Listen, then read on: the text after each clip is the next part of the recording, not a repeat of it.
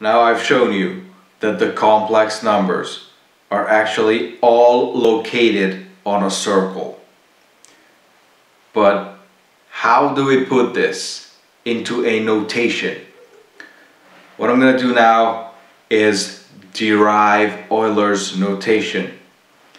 And that is something you will not find anywhere else, at least anywhere that I know of.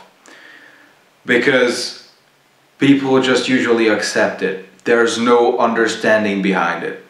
I was not told the understanding, probably you will not be told it. So look, you have to understand the e, the exponential function. Now, you have to know calculus to get it. So I'll just assume for a second that you know calculus. If you don't, you will not be getting lost. But definitely come back when you know calculus. The e function, exponential, is the function that has the same derivative as its value. No matter how big or small the value is, that's how big the derivative is. That is the change of the value, the rate of change of the value. Now, if it's a real exponential, it looks like this.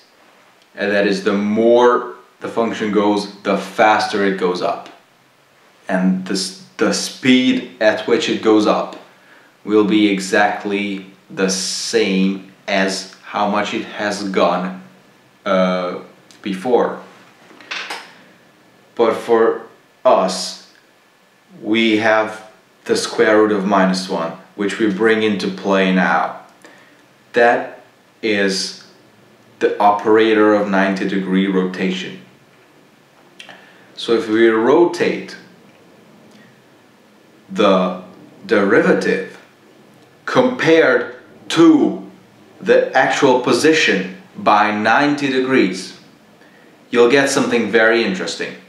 Let's say that this is how much we've gone so far from my elbow to my fingers. And let us say that the derivative is not in the same direction, but actually 90 degrees from it.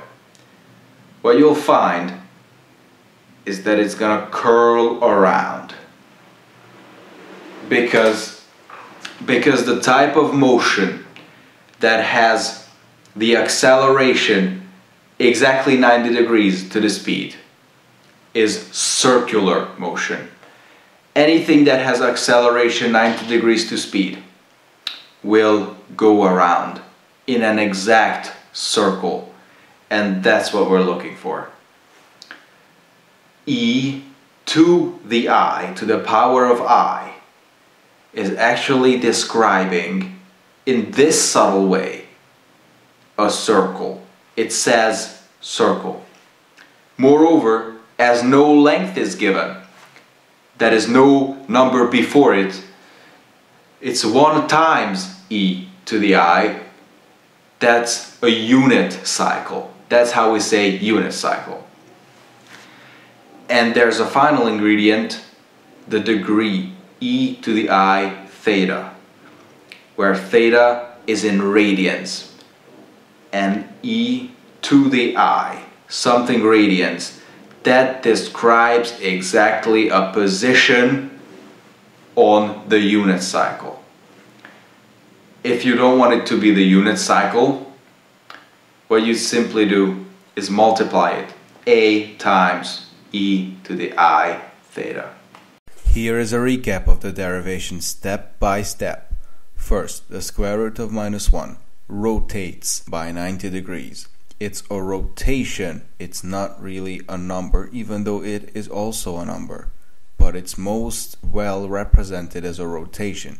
The exponential function is connected to the derivative, and these two things together are able to create a mathematical description of a circle. It could be any circle. This could be called the definition of the circle. But because there's no length specified, no radius specified, We call this unit circle. We just assume number 1 because we don't have to write it out. So far so good. In order to specify one position on that circle, you have to give an angle. Here's an example of how you do this. Pi over 2. You know that's radians, and that's the equivalent of 90 degrees. And I said minus I pi over 2.